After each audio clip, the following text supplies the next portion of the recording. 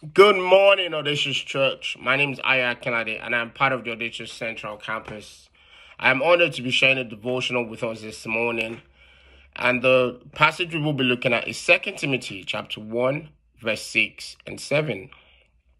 And it reads, "Therefore, I remind you to stir up the gift of God, which is in you by laying of my hands. For God has not given us a spirit of fear, but of power and of love and of a sound mind." This passage is from Paul's final letter to Timothy from prison before his execution, which concerns that Timothy might face enormous responsibilities in leading the church, as so many of the members were beginning to be disloyal due to the persecution.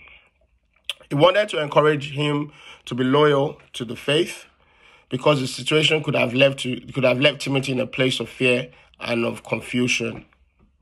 Fear alerts us of the presence of danger in our day-to-day life, and fear could be developed from difficult situations or challenges we face in our life. For instance, losing a job or losing a loved one could create uncertainties and anxiety, or when things we pray for don't happen as of the time we expect them to.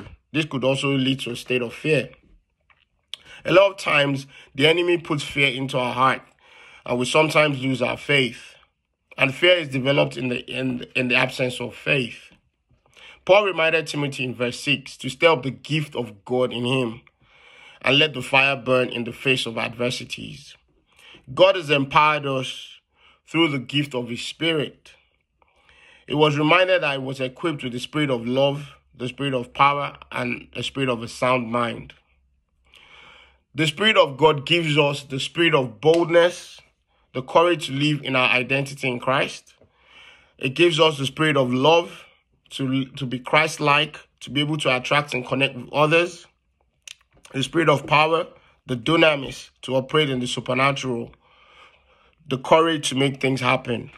And the spirit of a sound mind. Knowledge and wisdom to grasp the vision and to take the right steps. Whenever our mind is troubled, I would like to encourage us to stir up the gift of God in our lives and to increase our faith. We should be reminded the power we carry and that is available to us at all times, and to be able to exhibit the spirit of power, the spirit of love, and the spirit of a sound mind.